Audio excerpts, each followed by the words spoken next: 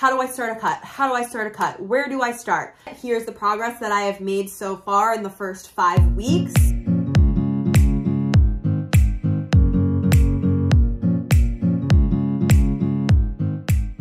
Welcome back to my channel. My name is Carissa if you're new here, and I make all things wellness, health, lifestyle with a few joints here and there. Today's video is actually really exciting because I have written down here all of the things you need to know to go on your first ever cut. Today marks the 6th week of being on my cut. Here's the progress that I have made so far in the first 5 weeks. And just like that, it's actually been 9 weeks of the cut at this point. Holy shit, it took me like 3.5 weeks to put this video up. Anxiety. But anyway, here is what the progress is looking like on week 9. 3 weeks left to go. I started at 184 pounds and today I weighed in at 165. I personally have always been someone who has struggled with being consistent or disciplined with anything in my life, to be honest. I have severe ADHD. I also have been diagnosed with bipolar 2 disorder, even though I don't think that that's actually true. I personally think they're lying about that one. Anxiety, depression, and PTSD. So I have always kind of struggled in life in general. So the fact that I have been consistent with the gym for almost a year, and I've been consistent with this cut for 6 weeks straight, it's very baffling to me, and it's very like, I can't believe that I'm here. But now that I am here, I totally can believe it because there are ways to make it sustainable, and that's what I want to talk to you guys about today. So specifically, this video is about how to go on your first cut. It's a guide for my girlies trying to go on a cut, but in a sustainable way, in a way where you're not gonna feel hungry, and in a way that you're not gonna feel like a piece of shit when you see the scale move up and down, because it will. And surprise, I got a puppy. She just turned 7 months this week. We've had her for about a month. Baby, you can chill, you can chill. So I may have to have her on my lap here and there because if I don't watch her at all times, shit gets crazy, okay? So I wrote down here on my laptop a few different notes of different things that I wanted to talk about and how I wanted to break this video down. So please don't forget to give this video a thumbs up and then subscribe if you'd like to see more videos from me. I am trying my best to upload every Wednesday. Right now it's kind of looking like every other Wednesday, but after the holiday, I'm gonna try to be really consistent with posting on here. It's just so much easier to do some long form content with all of the questions that you guys ask me on my Instagram and my TikTok. So other than that, let's just get right into the video, baby. So the first thing I want to answer is the obvious. What the fuck is a cut? What is it? What is it? So a cut is when you are trying to lose fat while also trying to preserve as much muscle as possible. So basically I am on a program. I'm working with a personal trainer twice a week, but you do not need to have a personal trainer to be able to do this. It's just something that I wanted to invest in because I'm specifically trying to learn Olympic weightlifting. And I just feel like that's something I absolutely could never be able to teach myself. So having a trainer has really helped me in that aspect. And so with help from him, I've been able to kind of stay on track while also learning new movements, getting stronger. I am losing fat, keeping the muscle that I have, and I'm still progressively overloading. And progressive overload is basically when you're going up in weight every week or you're going up in reps. You're basically just doing more than you did the week before, and that's how you make growth. Benefits of a cut can be that you lose fat, and it's very data-based. So I am weighing myself every day. Mind you, you don't have to weigh yourself every day. This is just something that I'm doing because I have no emotional attachment to the scale. And that's something that I'll talk about a little bit later. It's also very important to know that if you are starting a cut, it is temporary. You don't want to go over 12 weeks of doing a cut. And I'm doing 12 weeks personally, but that's because right now the goal is to make it to 12 weeks. But remember, I'm only on week 6. If I get to week 8 and I'm finding that I'm not able to push as much in the gym, or I'm finding that I'm feeling starving, I'm feeling irritable, if things just start to feel off, then I'll cut it from there.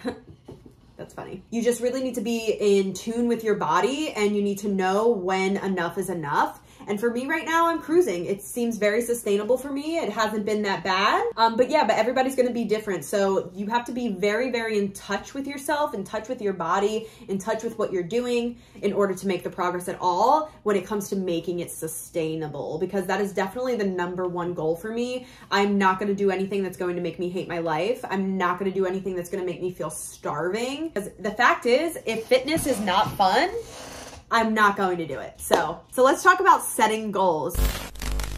That's obviously the first thing that you need to do before you go on your cut. What is the progress that you are trying to make? And what are your goals, and specifically with your training and with what you're eating? Setting realistic and achievable goals is crucial when it comes to starting a cut. So things that I think about when I'm trying to make my own goals: what is the fitness level that I'm at right now? We don't want to shoot too far, because if it's too hard, you're not gonna do it, baby. And if you struggled with disordered eating or any eating disorders, things like that, please, please, please, first of all, baby, if you're struggling with those things, I don't know that a cut is going to be best for you. But if you're still trying to do it, I would recommend consulting with a healthcare professional or maybe a registered dietitian, somebody that can help aid you, because it can sometimes be a touchy subject for some people. Setting realistic goals allows you to focus on more gradual changes, and it's going to help you establish those healthy habits. Going at it from this approach is really going to help you prevent feelings of deprivation or frustration that can arise from setting any overly ambitious goals. The most important thing to understand about the cut is that it's not just about the number moving on the scale. It's about making progress in the gym as well, along with improving your well-being. So my biggest question is like, how do I start a cut? How do I start a cut? Where do I start?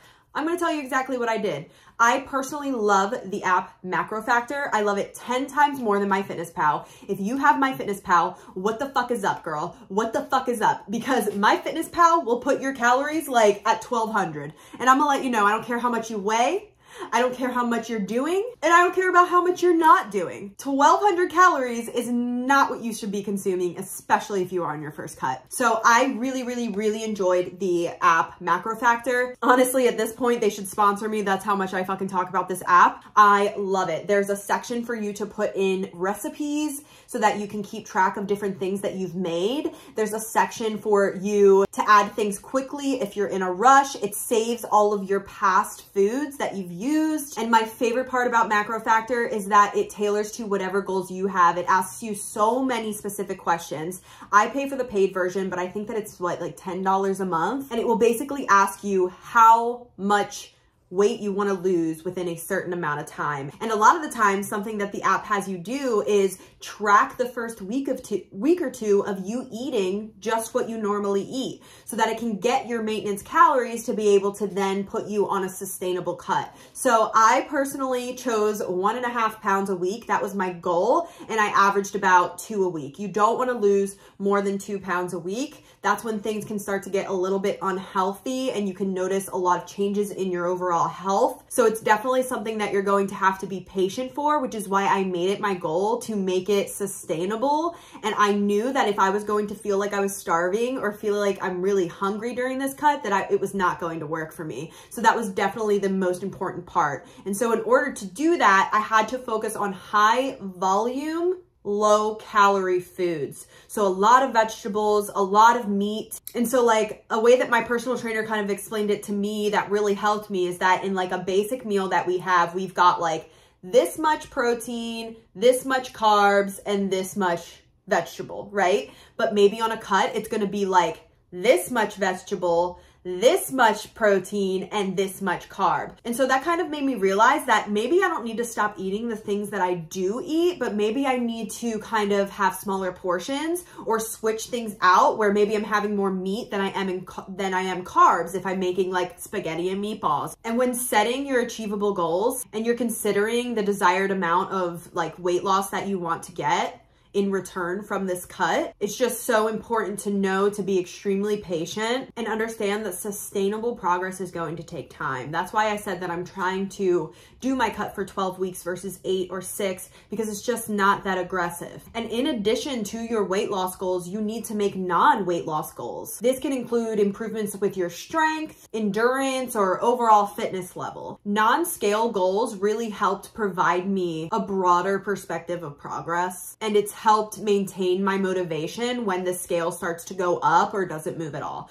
which is going to happen very frequently. Like, let me just put that out there. If you are on a cut and you're weighing yourself specifically every day like I am, there are times that I wake up and I'm 2 pounds heavier. There's times that I wake up and I'm 2 pounds lighter. Like, that's why it's so important to understand that weighing yourself is simply just data, because we are taking all of these numbers and we're like averaging it out, because your weight is going to fluctuate every day. And as soon as you stop having that emotional attachment to the scale and to a stupid fucking number that is one of a million other ways to realize of how healthy you are, right? That's when you're going to really be able to stay consistent with the cut without having like that toxic mindset. Because remember, the journey of being on a cut is awesome, but we still want the bigger goal in mind. And the bigger goal in mind is always our overall health moving forward. It's important to listen to your body, to make adjustments when things are not working.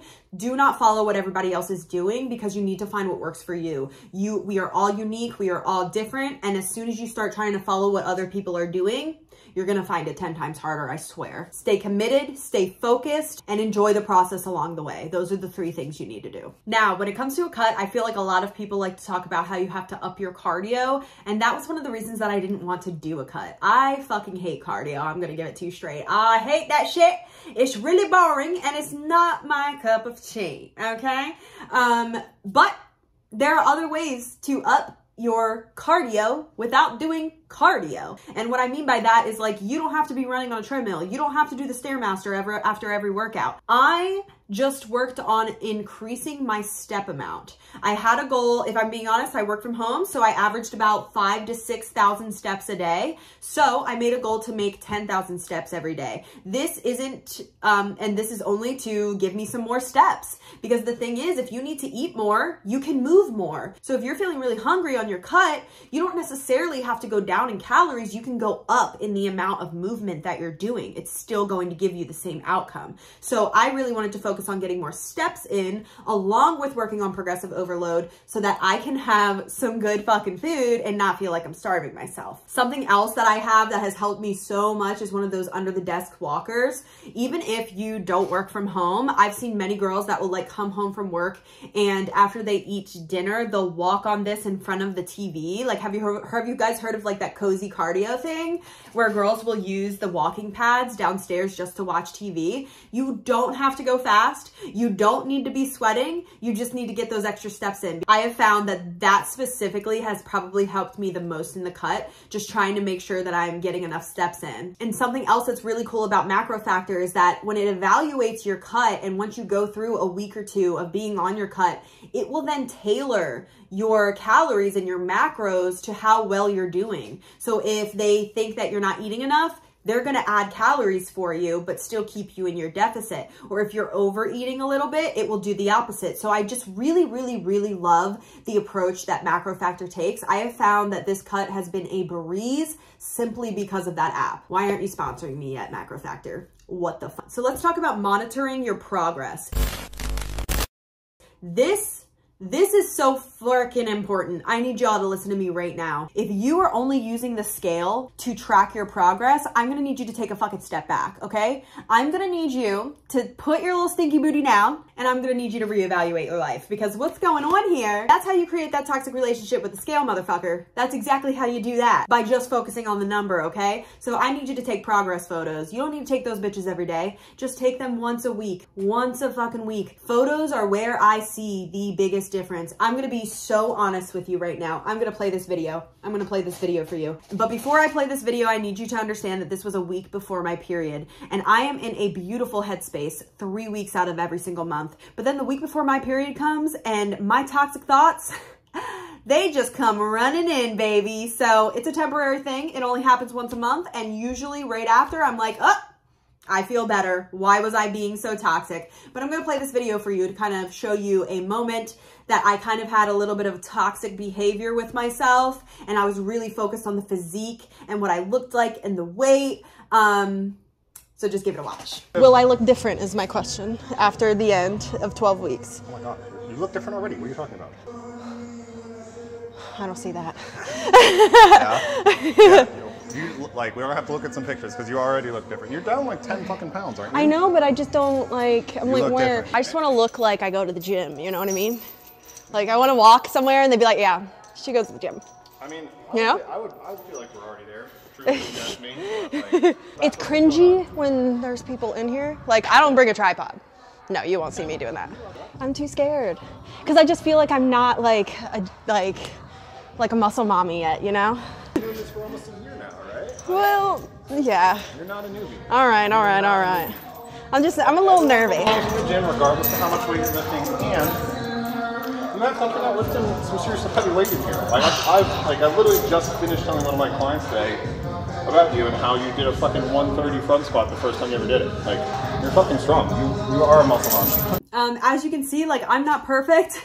And there are definitely times where I'm a little bit too worried about the physique. But in this moment, I realized that I had only taken a picture on the first week of my cut and then progress photos on the 4th, 5th week of my cut. And that's when I realized, like, oh my God, I need to be doing this at least once a week, because I feel like you can see so much more progress in photos than you can with your weight. I'll be honest, I'm like, what, 14, 15 pounds down now, and sometimes it's really hard to notice the difference. Like, I start to question, like, is my scale broken?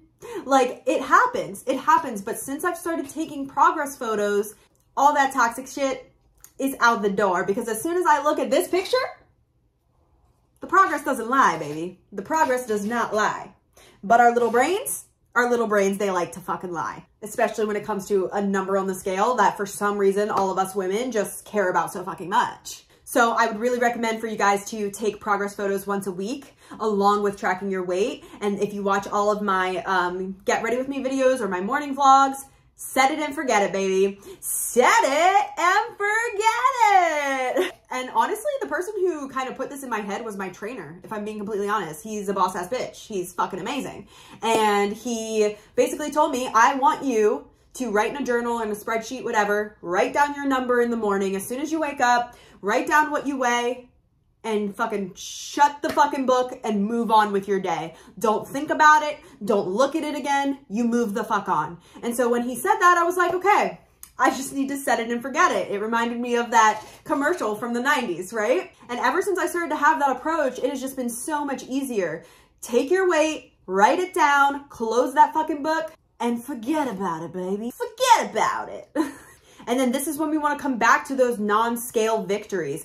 I love filming my Olympic weightlifting movements, because when I have progress to look back on like this was my first hang clean that I've ever done versus the one that I did the other day. What the fuck? That's literally August versus November. And so when I'm able to take those wins, it's like, holy shit. Even if the scale hasn't moved this week or the scale has gone up or whatever, anything, I'm still making progress in the gym, baby. I'm progressively overloading. My hang cleans are getting sexy. So just focusing on the non-scale victories, it definitely is one of the most important things that you need to do if you're trying to go on a cut and be sustainable about it. Now let's talk about staying motivated, okay? When it comes to staying motivated, I feel like it's the hardest part for all of us, right? There's some days that I'm feeling super motivated, and there's some days where I'm like, I just want to eat a house. I'm not even that hungry, but I just want to eat a house. It happens. It's normal. And that's why I honestly love my personal trainer, because I feel like it's that sense of accountability, you know? It's that sense of, I don't want to let somebody else down. That's definitely something that helps motivate me. But looking back on my progress is the biggest motivator when it comes to staying motivated. Seeing how much progress I made just makes me, what's the word? Like, it makes me crave more in a way. It makes me want to go harder, because I'm like, wow, if I've made this much progress from this amount of time to this amount of time, imagine if I keep going. Y'all know that Naruto is my #1 motivator. I fucking love that show. I feel like there are so many life lessons in it, and I take a lot of those practices from Naruto, and I will take that shit in the gym with me. And it may sound cringy, but it works. You gotta find what fuels your flame, I guess, and run with it from there. I also have to really prioritize self-care practices so that I don't burn out. I need to make sure that the gym is not my entire life. Planning out these meals, it's not my entire life. We all know what my #1 hobby is. Snoop Dogg isn't quitting, by the way. Anyway, finding a different hobby, finding other things to do. I really enjoy reading. That's a really big self-care act for me. I go and watch the sunset every night. It's little things that just kind of fill my cup and make me feel good. And if I wasn't doing those things, I wouldn't be able to stay on this cut and be happy. So making sure that you're prioritizing self-care is going to be so fucking important. The last part that I wanted to talk about was nutrition. I know that so many people struggle with this, and that's why I want to give it to you straight. First of all, I want to tell you something.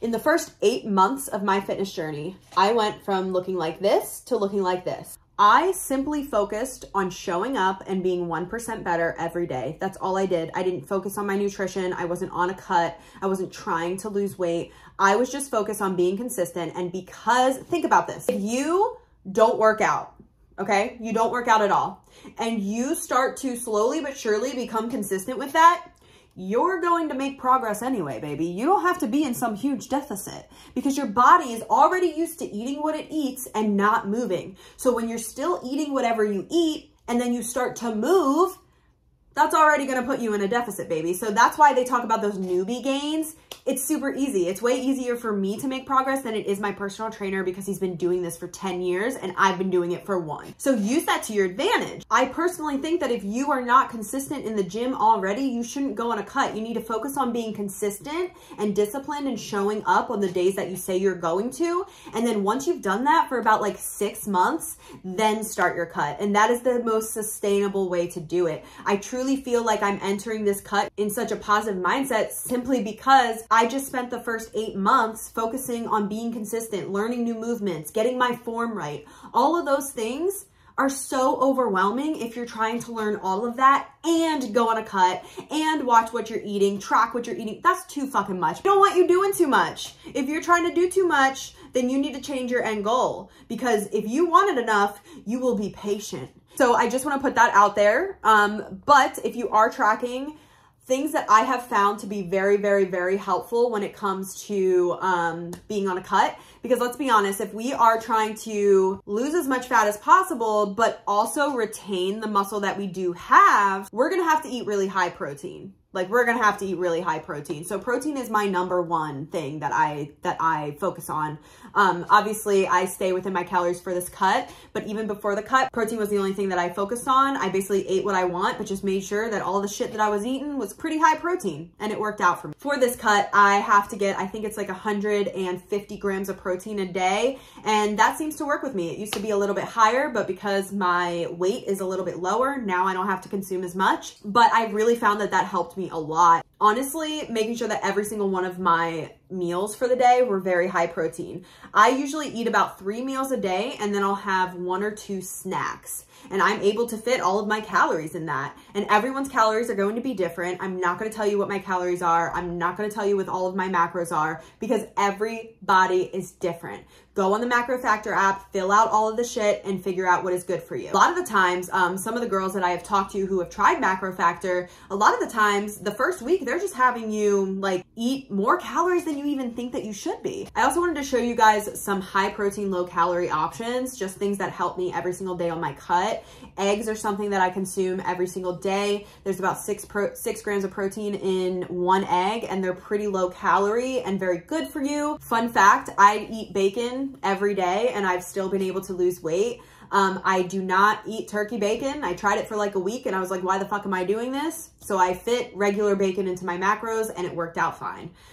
Bacon is really high in protein, so that helps me. And something that I always do with my eggs, I don't prefer them fried. I always have them scrambled because I add in cottage cheese. Now listen here, brother, before you fucking say, bitch, cottage cheese is absolutely disgusting. Listen, Linda, my husband, he fucking hates cottage cheese. But I decided to surprise him one day. I said, hey, I'm gonna make you some eggs, baby. Let me make you some breakfast. He was like, sure. I put a whole 1/4 cup of cottage cheese mixed with those eggs. I scrambled that shit up real good. Used that instead of milk. Poured that shit on there, scrambled those eggs up.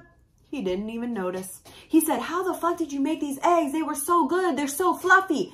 It's cottage cheese, motherfucker. Can you believe it? It's insane. It's absolutely fucking insane. So If you're not putting cottage cheese in your eggs, what the fuck are you doing? Seriously, even if you don't like cottage cheese, give it a swirl. And I promise you don't have to blend it up. Like, you won't feel the consistency. You won't even taste the cottage cheese. I'm telling you. I have usually 1 protein bar a day. I'm gonna be honest, protein bars aren't my favorite, but the Bear Bells and the Power Crunch bars, those are 2 phenomenal brands. They taste like chocolate bars and they help me get in some extra protein for the day. And they're relatively low calorie. I'd say they're in like the 200s. Another thing that has really helped me is meal prepping. I find that there has not been a week that goes by. If I skip my meal prep, I will not get enough calories in for the day. And that's because I'm having these high volume, low calorie meals. So realistically, like, I'm full, girl. I'm full. So I can skip lunch sometimes, especially when I'm getting too busy and I'm like kind of doing my own thing. If I do not meal prep, I'm not eating enough and I'm specifically not getting enough protein. I do have a few